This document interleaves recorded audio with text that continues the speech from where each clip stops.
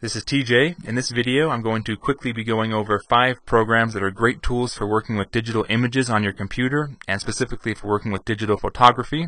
These programs are Gimp, ufRaw, digiKam, PhotoRec, and GreenShot. And all of these programs are completely free to download and use for both personal and commercial use. They are also all open source software, and they'll all work on Windows, Macintosh, and Linux operating systems, with the exception of GreenShot, which is a Windows-only program for the time being. If you want to download these and try them out for yourself, you can find links at my website, tjfree.com. And let's take a look at this first program, Gimp. This is a program very, very similar to Adobe Photoshop.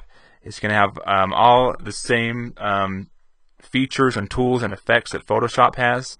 And it's a very, very competitive program. You can use it to create some very professional work. Yeah, and if you're not familiar with it, you need to get with the program because it's a good one.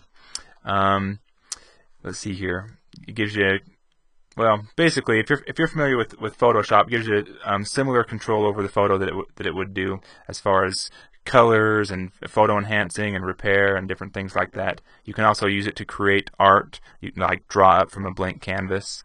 So yeah, it has lots of extendability too. You can get plugins and different extensions for it.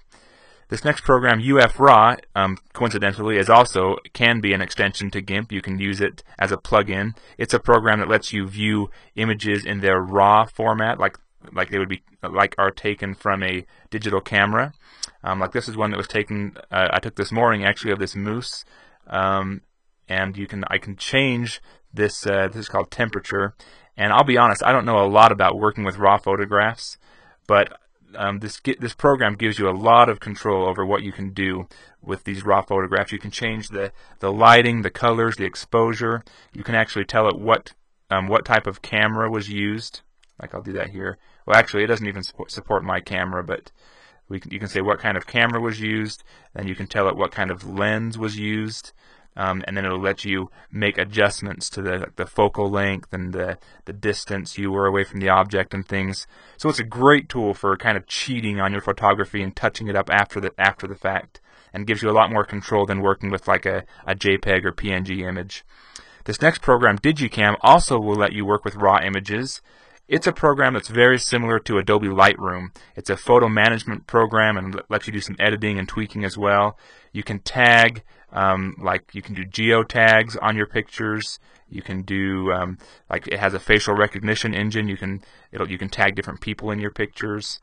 What else? Oh, and that's what I was going to show you. Well, let me just show you real quick. You can open up that's not it. If we go here, we can edit. Come on now. We can edit this picture and apply different effects and things, just like we can with using Gimp, but it's sort of a little different layout and different features.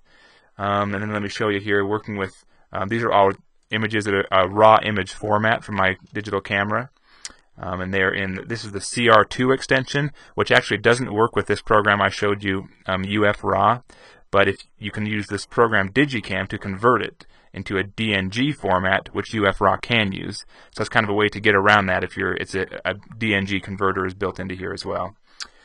Lots more things, features I'm skipping over in all of these programs, just because this is a quick video to pique your interest in these software programs. This next one, PhotoRec, is a tool for undeleting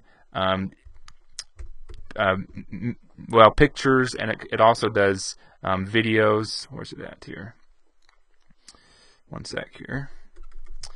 Get this program. The only thing about it is it's a command line only program. So there's no graphical user interface. And for example, I forgot what I was going to do here for you. But I have this SD card. Messed up my whole video now. I got to plug in this SD card, and I'll open it up for you and show you. So I already ran this program. It took about 5 minutes to uncover these files on my SD card. But I have a 1 gigabyte SD card. It currently has these 5 pictures on it. And about 10 minutes ago, I ran this program, PhotoRec, and oops. And when it was done, took about 5 minutes. It discovered all of these pictures which had been deleted. They're not currently on this card, but it found them and restored them. Some pictures, a few document files, and several video files. So recovered all these, and they actually weren't lost to me because I deleted them intentionally. I had them backed up other places, but it's cool. And then I can click on them, and they're actually completely restored photos. It saved them to a place on my hard drive. So that's how PhotoRec works. It undeletes pictures or pictures that have been deleted off of USB drives, SD cards, or even off of your hard drive. It can recover them. There's tutorials online. Maybe I'll even include them on my website, tjfree.com, on how to use this program. This last one I want to show you is GreenShot, and it's kind of a stretch to call it a photography tool, but what it does, it takes a photograph of your desktop. So for example, let me pull up, this is a picture of what it looked like when I finished using this program, PhotoRec. And so if I push the print screen button, usually that'll just it'll copy a picture of the entire screen.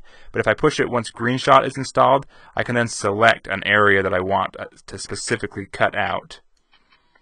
And then it'll just copy, oops, I don't know if you can see that all. It just copies just that window that I wanted. And it also has a feature to let you select, if you're selecting a window like I just was, you can just go to the GreenShot program and say capture window. Then I can just click on this window. Well, this feature is not working very well because I'm doing Cam Studio. It kind of messed it up. I've got my screen recorder here. Anyway, that's GreenShot. It has lots of other tools. It puts a lot more functionality into your print screen button. Well, those are the programs I wanted to show you. Thanks for watching. Check out my other videos. I do some on 2D and 3D animation, video editing, just graphic design tools, web design tools. So if you're interested in what I showed you today, you might want to watch my other videos. And check out my website, tjfree.com. I'd appreciate it. And have a nice day.